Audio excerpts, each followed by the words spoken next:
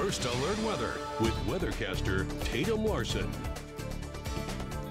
We're taking a look at our Joshua Tree cam right now. It's looking like a beautiful, mostly clear morning. We do have some passing clouds overhead there. Seeing that we are having some moisture in the atmosphere just hanging around there before our gradual drying trend really kicks in, but it makes for a beautiful view. And speaking of views, this is going to be your best chance of getting the best view of tonight's meteor shower. So head over here if you're interested in checking that out tonight.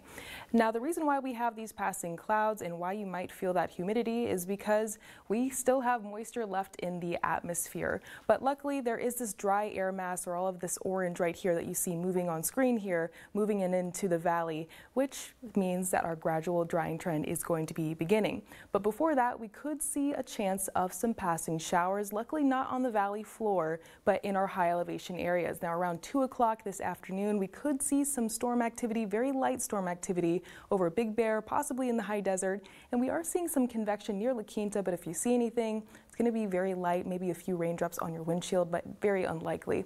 Valley-wide, we're likely to say fairly dry again. Most of that storm activity is going to be for the high desert, if any, and it'll move past our north or further towards our north later this afternoon into the evening hours. You're really just going to feel the moisture. In fact, you're probably going to feel sticky to start your Saturday. Right now we're in the 60s and 50s across the valley, seeing 61 in Palm Springs, 59 in Palm Desert, and 58 in Indio. So it's feeling humid outside, but very similar to yesterday. We are going to be drying out closer to the lower 50s this afternoon, and that drying trend is just going to continue as that air mass that we talked about continues to move into the valley. So overnight into Sunday, you're probably going to feel the difference, and by Sunday afternoon, we're going to be feeling that our dew points are going to be sinking into the 40s, so it'll be more comfortable for Sunday. But in the meantime, that extra moisture is helping cooling us down, seeing that we're starting in the upper 80s this morning, rising up into the 90s by 10 o'clock, into those low 100s by this afternoon,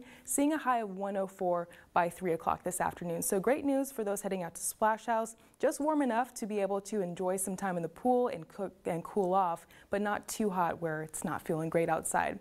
Similar case for tomorrow, staying below our seasonal average, but Bianca, I am tracking a warming trend into the 1 teens once again by next